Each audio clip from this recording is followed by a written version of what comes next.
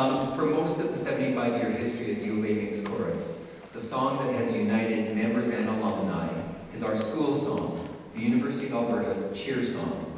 It was composed by Chet Lambertson and Bob Michaels as part of a school song contest on campus in 1935.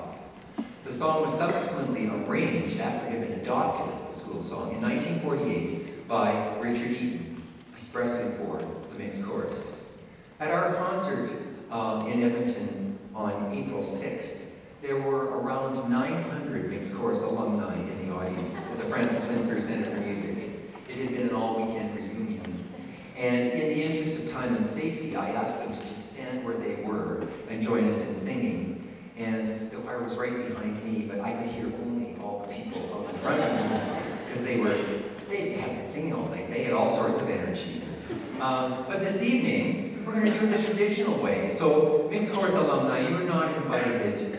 You were ordered to make your way up. Now, how will you get there? Well, it's interesting. If you're over on this side, there's a pew here you can walk through and get around. Over on this side, I'd suggest going down by the wall and the windows. Mixed Chorus alumni, we will wait for you, but get here. Thank you.